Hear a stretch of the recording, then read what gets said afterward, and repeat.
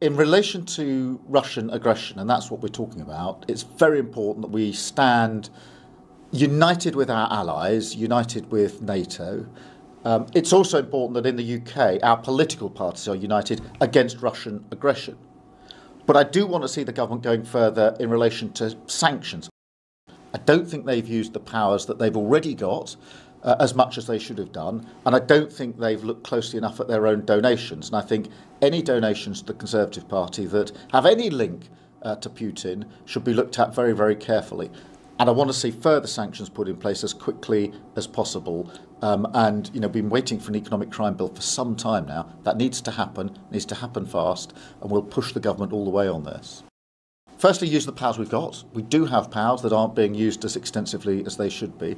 In addition to that, absolute transparency through Companies House, so we know where the money is coming from. Much greater action on donations to political parties.